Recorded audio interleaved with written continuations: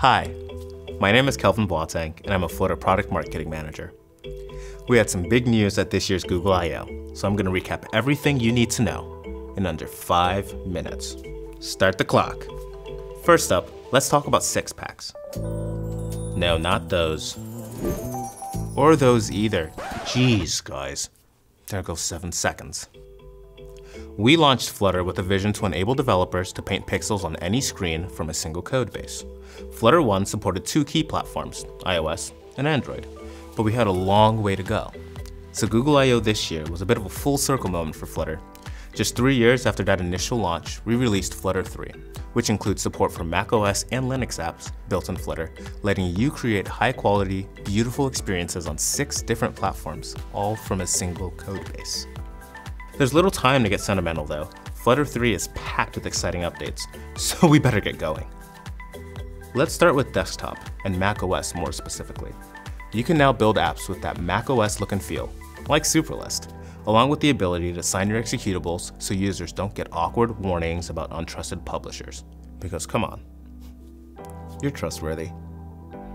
There are now also 2 versions of the Flutter SDK for macOS, one for Apple Silicon and one for Intel processors, enabling developers and users alike to run Flutter natively regardless of their system's architecture. If you're interested in learning more about Flutter on the desktop, check out Craig and Greg's talk, along with Justin's workshop on writing a Flutter desktop application. On the web, we've added new APIs to give you more control over your app's initialization. We've also taken advantage of some of the latest web standards to improve on things like image decoding and scrolling performance. If you want more in-depth coverage of Flutter on the web, check out Kevin's talk.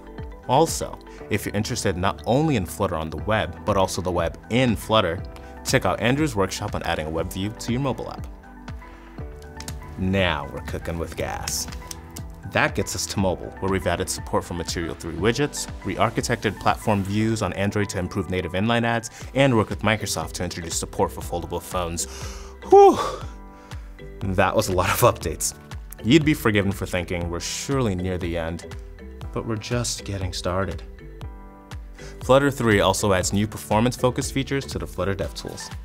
You can now capture your Flutter build, layout, and paint events with DevTools. You can also now turn off certain rendering types like clipping, opacity, and shapes to really get to the bottom of any rendering issues that may be affecting your app's performance. You could find this on the Performance panel in the Flutter DevTools. We know a lot of you use Firebase, and we've worked with the Firebase team to make Flutter and Firebase work even better together, including Crashlytics support for Flutter apps. It's such a big deal, our friends at Firebase made an entire talk you can watch to learn more. We also announced Dart 2.17, featuring a host of new features and performance improvements. One of the most exciting improvements is with enums, which now support almost everything you can do with a regular class. If you're interested in concurrency and parallelism in Dart, check out Michael T and Michael G's talk on when, why, and how to multi-thread. Now, if you've ever thought to yourself, Flutter seems cool, but I'm not sure how it'd perform in this app I've already published, I've got some good news for you. We announced a new project called Put Flutter to Work, where we provide a realistic example of how Flutter can save development cycles and make it as easy as humanly possible to try Flutter in your own apps. This is a sample application and demo rolled into one, and you can find it on GitHub. Within the repo, you'll find a Flutter module for capturing user sentiment and 3 native newsfeed apps, one each for the web, Android, and iOS. Our hope is that you can take the code right from the repo and drop it into your own app to see how Flutter might work in your own stuff. The code can be found at flutter.dev/go/try. So what have we got now? 5 things? That'd be a real nice and round number to end on, wouldn't it?